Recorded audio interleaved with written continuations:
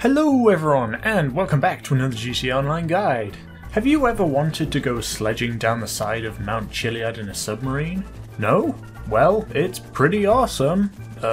Until that happens, but to do that you gotta get a submarine up the top somehow, with the use of a Cargobob, of course. So here we are, a brief guide to piloting Cargobobs. A lot of you will know that I already made a video on Cargobobs, but that video was more on the differences between the two Cargobobs, the Standard and the Jetsam, which there was none, except for the two different nose designs, as well as a few other aspects of Cargobobs.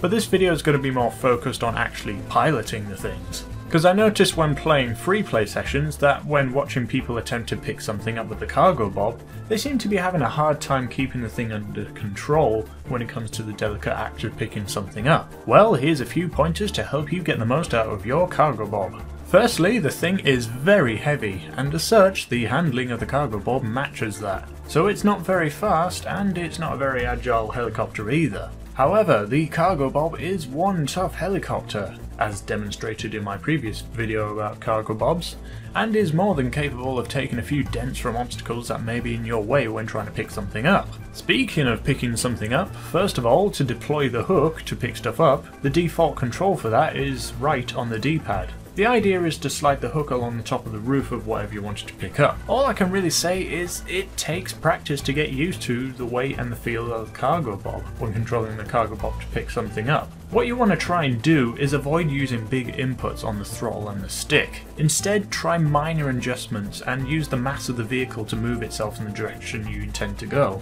Imagine the Cargobob completely still, then apply a small tap to the thumbstick in one direction.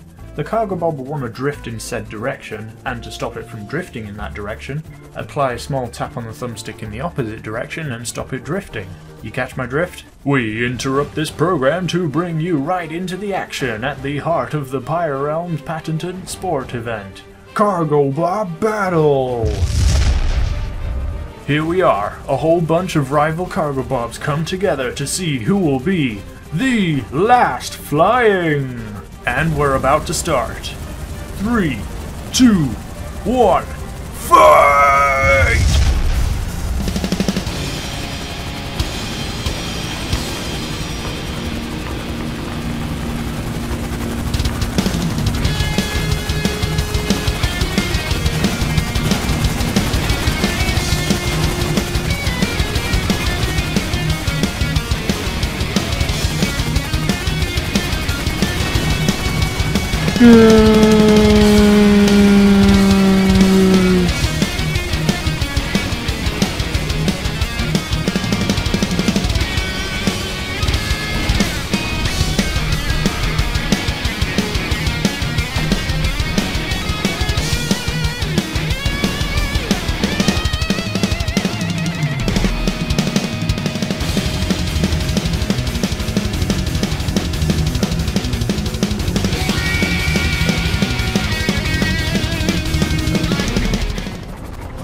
And we have our winner! Everyone make sure to celebrate his victory by lighting him up with a bunch of homing missiles.